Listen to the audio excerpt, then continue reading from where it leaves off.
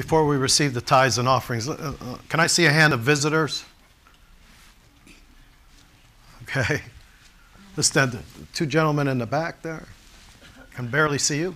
There we go. What's your first name? Amari. Amari? Couldn't hear. Couldn't hear it. Okay. Couldn't quite get that, but. All right. Okay. Stay standing. Right.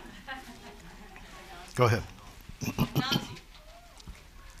Mari, I hear the Lord say that God's going to open up some doors for you in the near future, and not just one door, but they're going to be doors that God is going to open for you. And the Lord says there'll be an inner witness of the Spirit, that although it may look a little unusual to you, even a little strange, that the Lord himself is leading you. And the Lord says as you go through these doors, that you are going to be taken into some new things by the Lord. He is going to give you revelation. He is going to give you words to speak. He's going to ignite some dormant giftings in you. And the Lord says, for I'm preparing you, son, to be a blessing to many people. And the Lord says, now is the time of equipping you to do what you've been called to do, says the Spirit of God. And the Lord says, this is a time for purity. This is a time for drawing close to the Lord. And the Lord says, don't pursue gifts, but pursue intimacy with the Lord. And in the process of pursuing intimacy, the Lord says the gifts are going to come.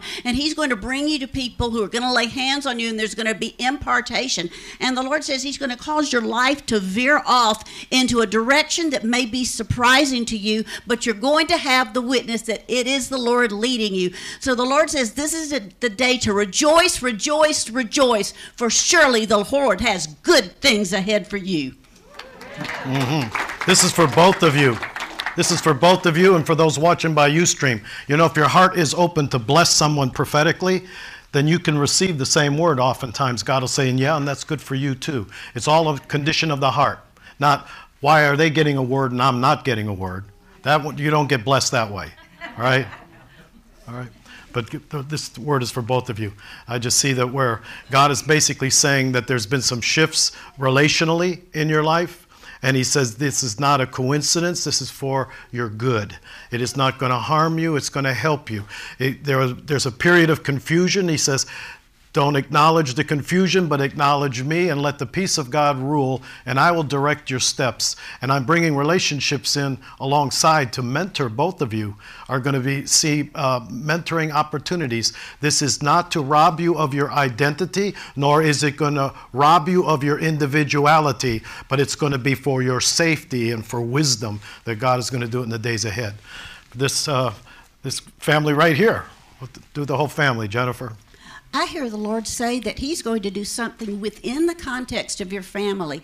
The Lord says, establish a family altar, the Lord says. Wait as a family upon the presence of God, because the Lord says this is the time I'm beginning to restore families and bring them back into the original pattern, says the Lord. And the Lord says, as you did this, the Lord says, I am going to visit you. I am going to come in your midst. And the Lord says, I'll begin to give all of you revelation. The Lord is going to reveal himself to you in a very special way. And the Lord says, as you wait upon me, know that I'm leading you into the next thing that God is doing on the face of the earth. And the Lord says that he has his hand upon these children.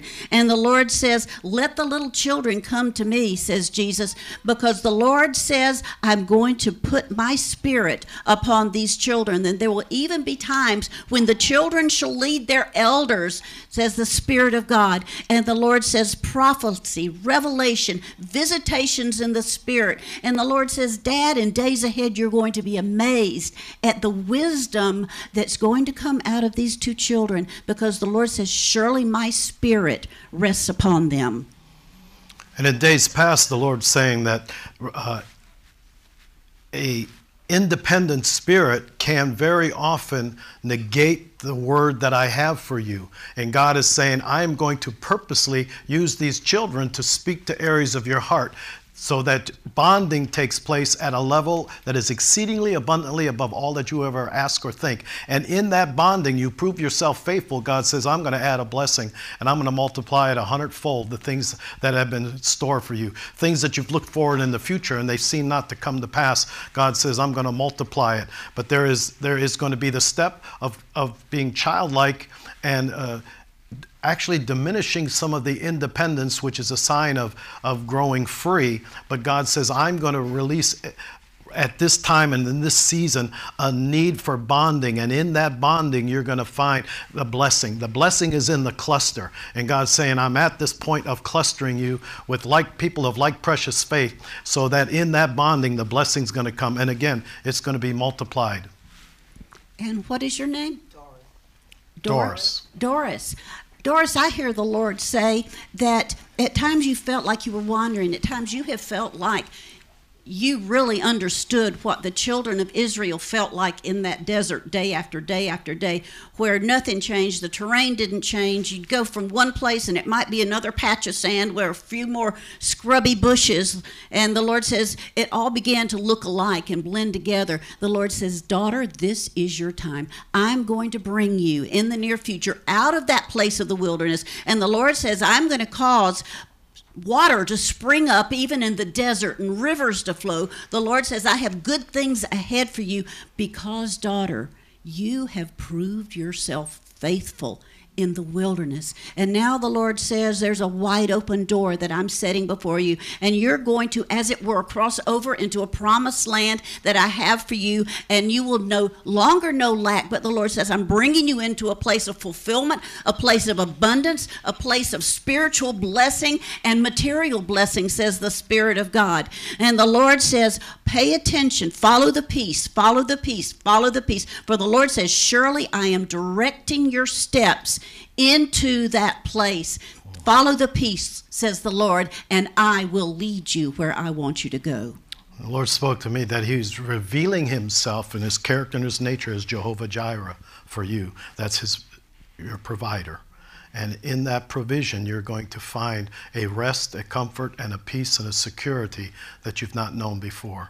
And God says, this is a day of stabilization. This is the day to where your feet are going to become steadfast. This is a time of planting, no tumbleweed in the wilderness, but a time of planting for the purpose of maturity. For I'm going to take your roots and they're going to go down deep and they're going to draw forth life, life everlasting on the inside. And there are many that are going to be drawn to that stability. Many will look to even the Esther anointing that is upon you.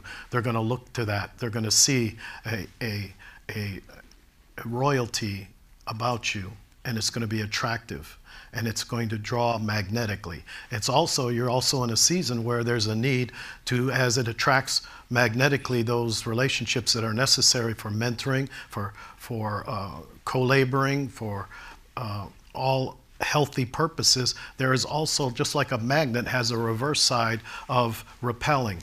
There's going to be relationships that were not good, that are not healthy, that need to be distanced from for this season, because this is a time for you to grow independently without distractions.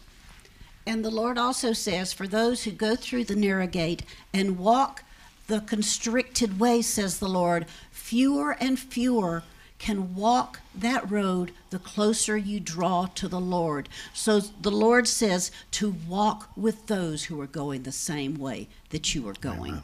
Amen. Amen. Amen. And there's a word of the Lord for someone watching by Ustream, that basically they're to run toward God. They're getting all confused. They just recently put something on Facebook, I'm in a relationship. Take the relationship to God.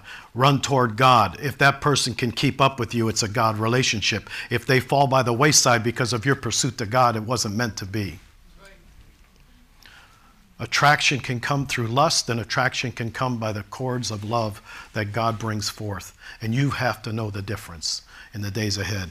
There's someone watching by Ustream right now that's being cured of incurable cancer, and you've been diagnosed at 4th stage. And someone's watching this, and they're basically saying that I can't explain it, but I have a hope in God that goes beyond reason. And God's saying, that is my presence, that is my assurance. Lay hold of that, embrace it, because That is the power and the anointing of healing behind the veil, where you're anchored to me. So the word of the Lord is stay anchored. In Jesus' name, amen. Amen. One other thing, I'm seeing somebody with macular degeneration in your eyes, and the Lord is healing it right now. Receive your healing. Amen.